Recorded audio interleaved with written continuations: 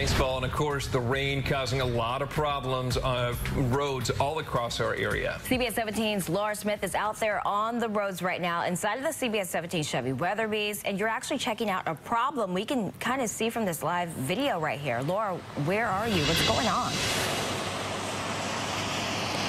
Hey, yeah, so we are at a reported crash here. Obviously, this is a crash, but you can see southbound lanes are completely blocked on Rock Quarry Road, less than a mile from I-40. And police tell me, Raleigh police, a car went off, hit a tree. No word on injuries right now. They are beginning to clear the scene.